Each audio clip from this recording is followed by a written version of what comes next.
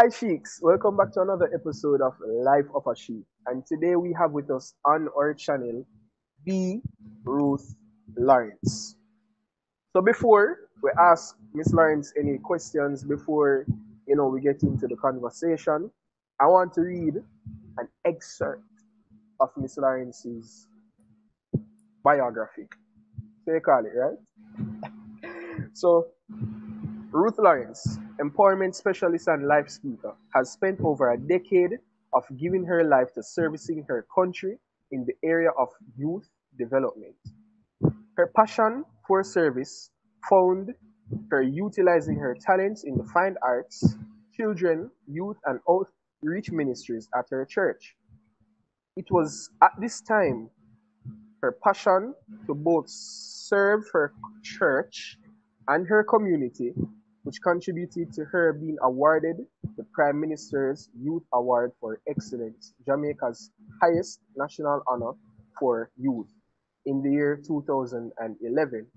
Ruth is a former youth ambassador to the United Nations General Assembly and has represented Jamaica overseas in countries of Latin America, Caribbean, Europe, and the continent of Africa. She holds a postgraduate certificate from the Entrepreneurship Institute of India in empowering women in entrepreneurship. She is a graduate of the University of the West Indies, Mona, where she completed her Bachelor of Science in Management Studies, Marketing. She holds local, regional, and international certification from Ministry of Health, Herbert Stifton, CARICOM, UE, Open Campus, UNFPA, UN Women, UNESCO, among others. Guys, I'm reading this. My mind is twisting up. My tongue is twisting up. And you'll know this woman, you won't even know any of this. I'm shocked right now. So, guys, please welcome Miss Ruth Lawrence to Life of a Sheep. Miss Ruth, how are Well, you feeling today? thank you, Joshua. I'm great. How are you?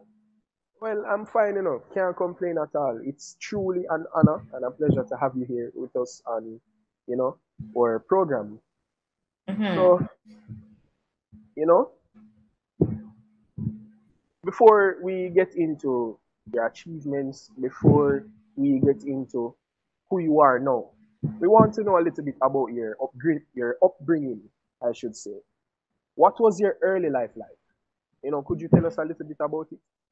Sure, it's always my pleasure to share where I'm coming from. Well, I actually grew up in an inner city community called Jonestown.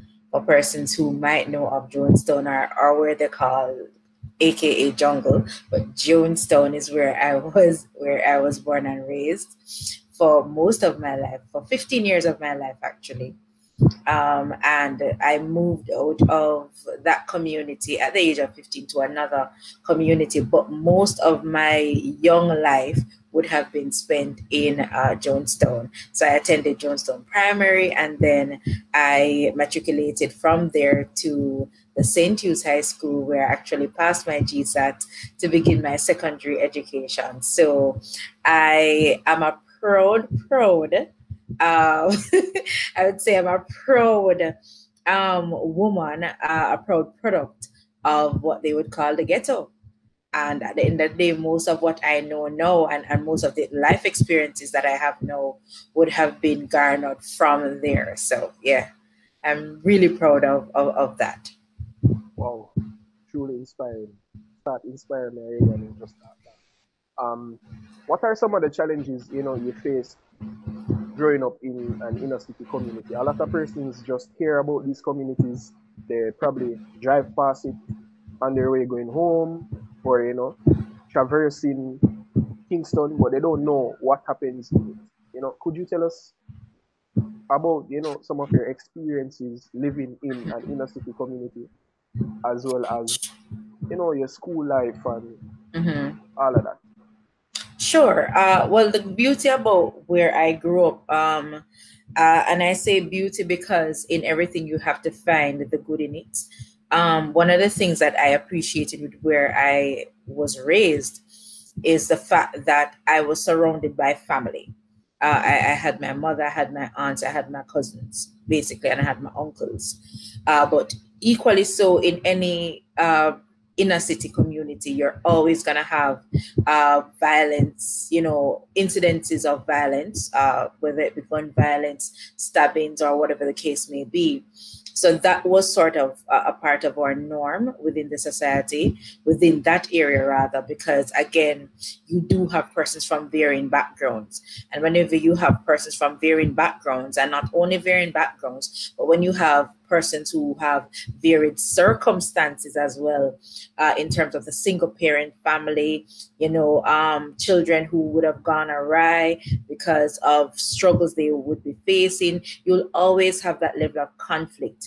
But one of the things I appreciated when I was growing up is the fact that I was associated with my church. And that for me sort of channeled my attention to more positive things, that I could do it. That there was more than what I saw within my community. Many of the friends I had at that level would not have seen many of the places that I would have seen by virtue of the fact that I was associated with a church that went on many trips, helped you to dream, helped to sort of hone your vision for your life. So I would like to say that I was somewhat privileged to be exposed to the things that existed outside of where I was. So that for me, kind of coined and influenced how it is that I interacted with the world, how I saw the world, my aspirations, my dreams.